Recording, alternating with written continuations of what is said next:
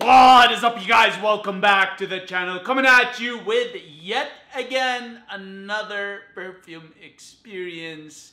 And as per the title below, we are back on the artisanal theme of samplers. And for today, you guys, I have Kyara Koko for you from Ensar Oud. And this is the Pure Perfume edition. Alright, so what we're gonna do is we will go ahead with the perfume using off of the website. Hopefully there are notes there. I haven't tried this yet, by the way, so I have no idea what this smells like. So it will be my initial experience of Kyara Koko Pure Perfume by Ensar Oud with you guys. And after that, we will go ahead and do a perfume experience. And because this one is a bit generous in terms of sampling, I'll go ahead and actually do a swipe for you guys and, you know, get to enjoy it a bit. I'm freshly showered, not shaven because I don't feel like putting a razor today on my skin, but freshly showered and I'm good to go to smell good. However, before we get started, as per tradition on this channel, make sure to grab yourself your favorite snack, your favorite bevy, or in my case, a favorite cafe. And today I have beans from Ethiopia. So I'll give that a sip. Yeah, that's good. And sit back, relax, and let's get started. Okay, so Kyara Koko. Find yourself, so this is them using off of the Ensar Oud website. Find yourself right in the thick of a Tasmanian rainforest, smelling clementine peels and lime. A flower-filled jungle enveloped by the cozy comfort of earth and woods. Yet at the surface you find the strangest notes of spices and fruits jostling about. The delicious pulse of the jungle hits you like an ancient narcotic. Although it teases you almost from the start, the buttery heart of the fragrance waltzes in full apparel only after a while. It's at this point you find yourself amidst the sweet citrus Tasmanian lush, gazing upon a lily pond adrift the smoke of green, vibrant incense. Kyara Koko keeps you on the riverbed between the leaves and lime without losing sight of the blue sky leading into sunset. This edition uses a super limited batch of Mysore Santal that was French distilled in 1992.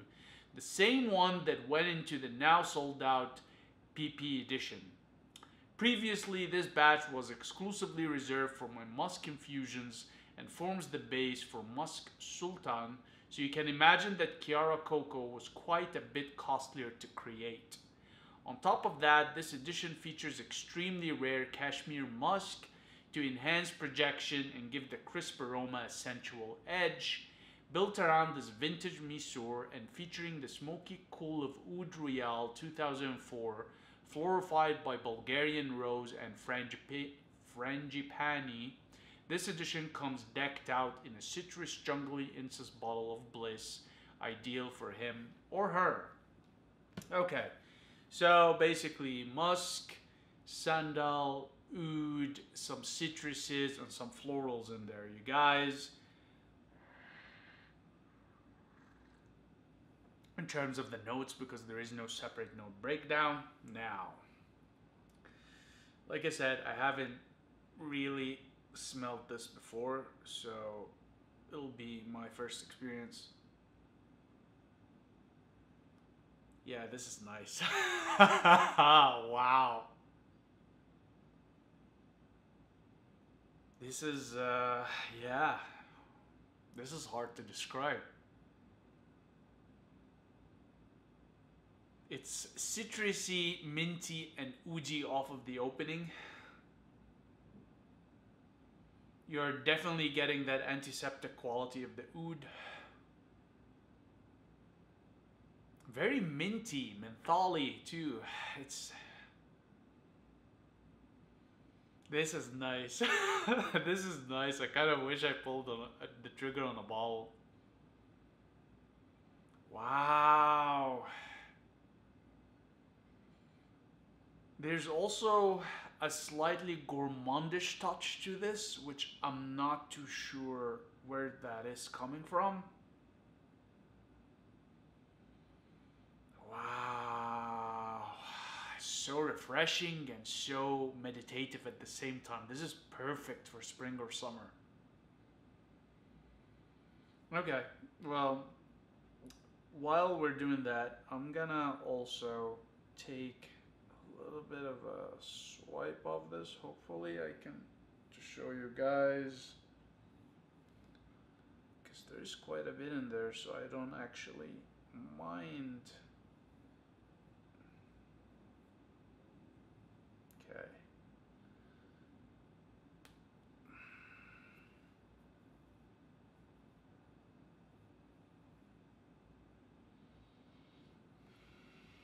Okay. So I've put in like about 3 dabs on the bottle wipe here, just the extra off of the bottle rim. So the dabs are actually fairly clear. You're not getting any oil or resin residue. However, the sort of remnants on off of the rim of the vial is pretty oily, greasy here.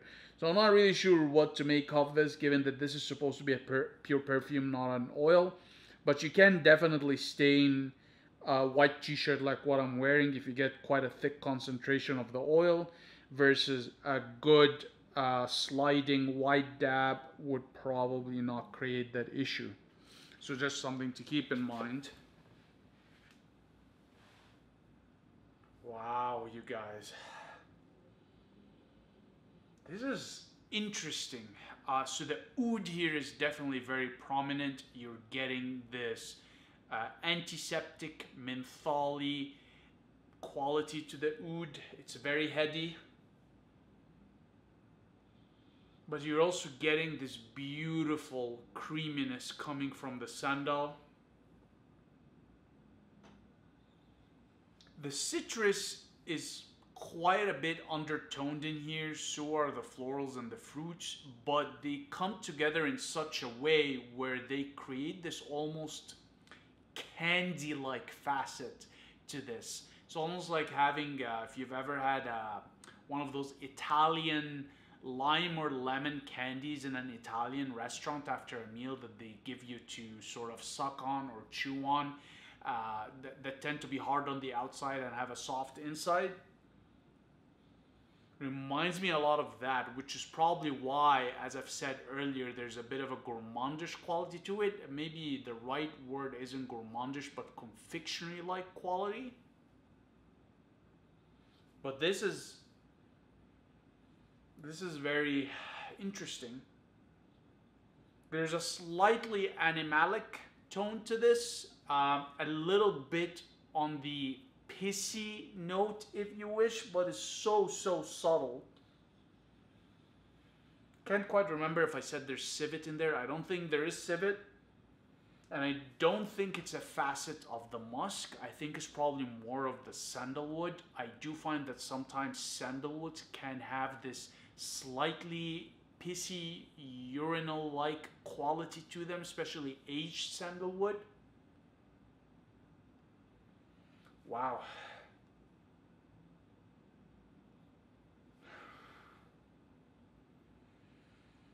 The citruses and the florals in here are so well blended that it's very difficult to pick them apart. But overall, it's a very good blend in terms of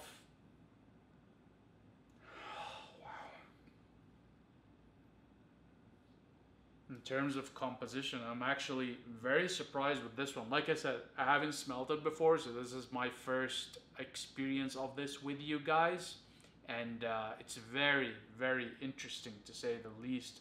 I love the oud in here.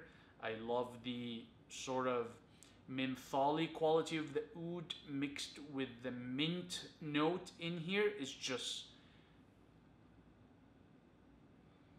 wow, this is so refreshing, you guys. It's not just meditative, but very, very refreshing. Reminded me also for some reason of a really nice summer drink, almost kind of not a martini, can't remember like what the name of the drink is, but something very mentholy, minty.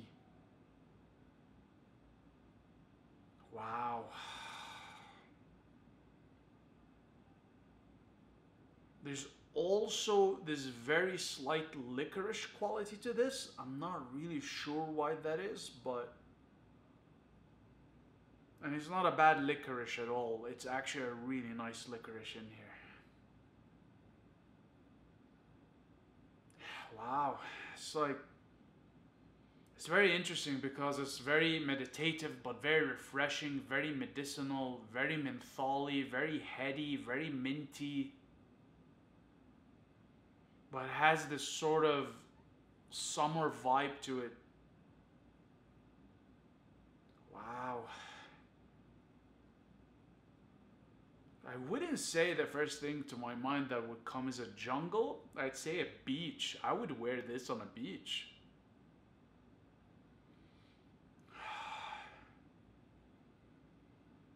And also there's this gourmandish confectionery touch to this.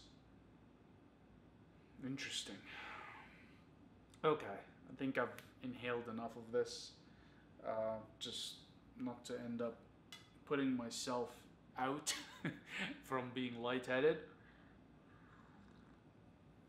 Alright, let's talk data, stats, alright, profile.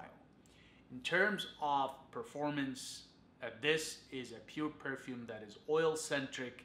So going off of my skin, I'm gonna say it's a skin scent. So in terms of performance, it's not gonna be strong or medium. It's gonna be somewhere between low to medium, again, depending on your skin chemistry. But keep in mind that oil-based scents that are oil-centric tend to be skin scents. So in terms of projection, trail, and sillage, you're not gonna get much there. It's not a scent you're wearing to show off or to brag. It's a scent that you're wearing for your own sort of enjoyment as well as appreciation of the artisanalship that went into creating such a scent, as well as an appreciation for the quality of the ingredients in there.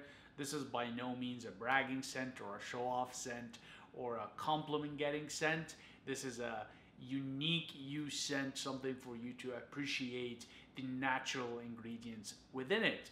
In terms of seasonality, I'm gonna go ahead and say this is predominantly gonna be spring summer scent. The florals mixed in with the citrus in here, mixed with the oud as well as the sandalwood, is just a perfect combination for the summer and spring season. Now, because there is oud and musk in here, you can wear it in fall and winter too, but I'm gonna say just because of the way this formulation is better suited for spring and summer in my personal opinion. Now, in terms of time of day, I'm gonna go ahead and say that because this is heavily more leaning towards the citrus as well as the florals in here, with the oud, musk, and sandalwood playing supporting roles, this is gonna be more of a morning and early afternoon scent. It can work in the evening and late afternoon, but it doesn't have enough of that oud, musk, and sandalwood oomph to perform during that time of day. So I'm gonna go ahead and say this is more morning as well as early afternoon scent. In terms of how you would dress this, I'm gonna say casual to semi-casual. It's not a very formal scent. This is more of a fun-go-lucky scent, something to wear to enjoy yourself, to relax, to meditate, and just to have a good time, okay? So casual preferably, semi-casual if you wanna push that envelope, but a casual scent nonetheless. Now, in terms of whether it's masculine or feminine, the website does market it as both feminine and masculine, his and hers, and I'm gonna go ahead and agree with that. The scent is very well balanced, that is neither leaning towards any of the genders, and if you're a lady or if you're a guy, you can feel comfortable grabbing this as it is very well balanced. It does display masculine facets as well as feminine facets, but it's not biased towards one or the other. It's just somewhere in the middle. So it works perfectly for the ladies as well as the guys. Now, in terms of context, where are you gonna wear this? Honestly, this is such a good scent to wear on a beach. It's perfect for spring summer weather. So if you're on a beach or you're going on a hike, you will also enjoy this. If you're going out on a patio for drinks and food, or if you're just overall hanging out with your friends, having a good time, enjoying yourself over drinks or a meal, this will be perfect. I'll also go as far as saying that if you're doing anything outdoorsy, generally speaking, you're gonna enjoy this scent where you're exposed under the sun and just enjoying nice warm weather. This will be a good scent to put on, okay? Now, with that said, would I recommend Kyara Koko? Yes, 100%. Put your nose on it, put your wallet on it, cop it, you will not regret it. I don't think these samplers are available from the website anymore, so most likely you can get a sample or a full bottle aftermarket. However, if you're looking for an artisanal oil-based pure perfume scent that contains citrus, florals, sandalwood, musk, and oud, you will not go wrong with this. The other thing about it is that it smells very luxurious, you guys, so that's something to keep in mind. It's by no means gonna smell like a lot of the cheapies that you can get designer-wise from, your typical retail places. You put this on, you're definitely gonna set yourself apart compared to others. With that said, I'm gonna wrap it up here, you guys. As per usual, very much appreciate your time and attention, and I'll see you in the next one. Cheers.